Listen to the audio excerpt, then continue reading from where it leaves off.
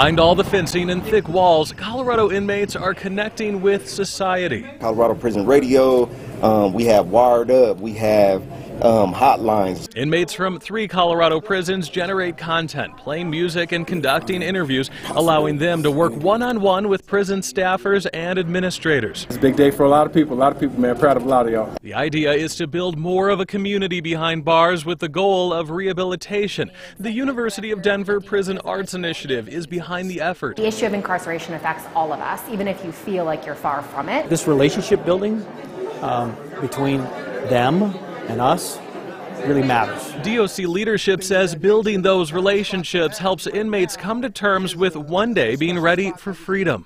For us to show that we forgave ourselves as well as reached out for forgiveness is major for us. And let's face it, in prison world, a sense of normalcy is desperately needed. Prison is prison. There's still a dark side of this place. And I created some bad harm out there.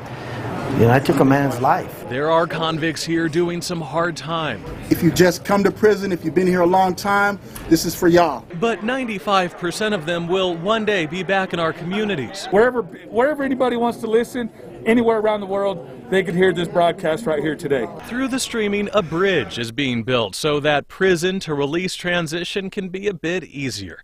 From the Lyman Correctional Facility on the Eastern Plains, I'm Konopasek, FOX 31.